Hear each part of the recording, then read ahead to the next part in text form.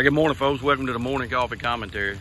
This old big brush pile behind me here, this is what I call the neighborhood brush pile. A couple neighbors of mine, we pile stuff on it all winter long and get it built up. Whenever the ground's wet and it's the right time, I come out here and I just put a spark in there. And that fuel's just right, man. That spark, you look at that fire going behind me, made from one little old spark.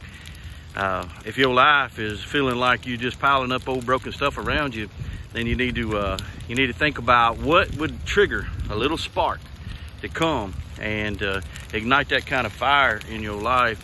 And the only thing that'll do that is the Lord Jesus Christ. He died on the cross, and his precious blood is what we use to cover our sins, and he's resurrected from the grave, which is a hope for everlasting life.